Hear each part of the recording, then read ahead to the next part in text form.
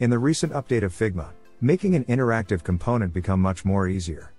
Previously you have to make lots of the same thing, just to make a checkbox. But now you do not have to do that. We will learn how to do that in a new way. Hi. I am Alex from Essential Web Apps. And, we make videos on WordPress, website and social media strategy, web design and development. To see our regularly uploaded videos, please hit the subscribe buttons and click the bell icon for notification. First, let's take some icons here, like these. I use the Feather Icons plugin for these. It's free, and you can get some gorgeous icons like these. Now, you have to rename these properly. Give a same name of a pair of icons, then give a status after a /, as I am doing here. Then, convert each of the icons into components.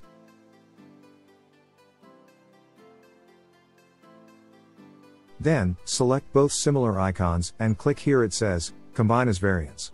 Do the same for the rest of the icons. Okay, all set, now let's prototype these.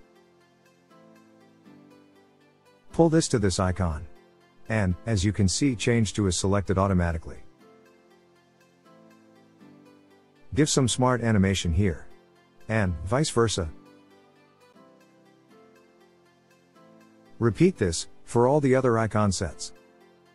And, you are all done. You will find this in the Assets tab.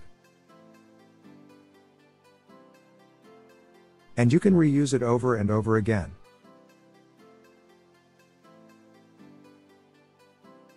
It is looking very good.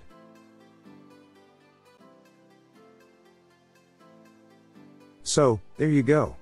If you like this simple trick, please like and share this video. And, I will see you in the next video.